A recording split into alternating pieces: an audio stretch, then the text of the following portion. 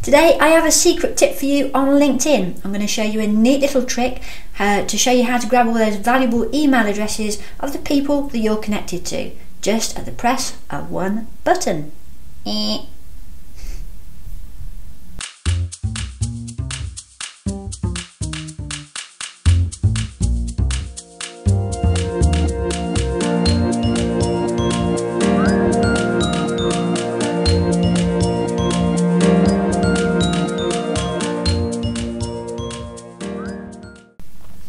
Hi everyone, my name is Julia Doherty. I run a company called Green Umbrella Social Media for Business, and it's my job to keep you ahead of the game when it comes to everything to do with social media.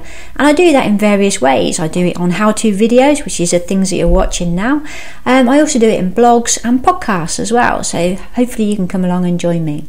Anyway, today I'm going to show you how you can easily export the data from your LinkedIn account to create a very simple spreadsheet of names, email addresses, job titles, all that good juicy stuff that you need so you can then import into your email marketing campaigns and other online marketing that you might be doing. So let's get straight to it. Forgot that bit. Okay, so the first thing you need to do is to make sure obviously you're logged into LinkedIn. The second thing I need you to do is whiz over to where it says contacts. Literally just click the word contacts. Don't come down to connections or anything like that. You get your list of contacts that will come up.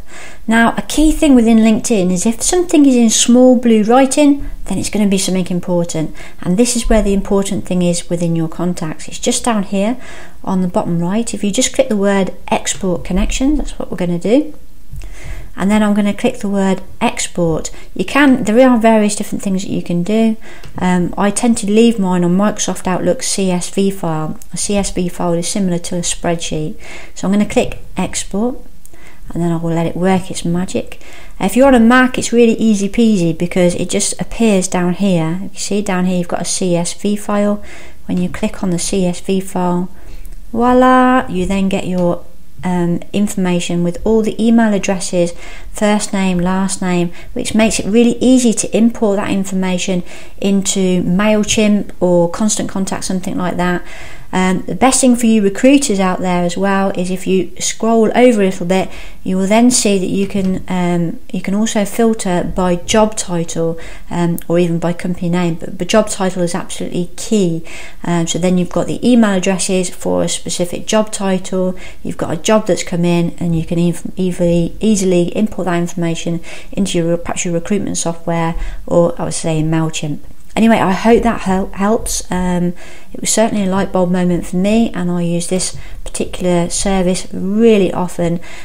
Also, it's a great way if you've got a new consultant perhaps or a new staff member is to export their data on a regular basis. Then you don't lose anything if they do happen to leave. Anyway, that's Julia Doherty signing out for another week. Hope that helps. I'll see you next week. Take care. Bye bye.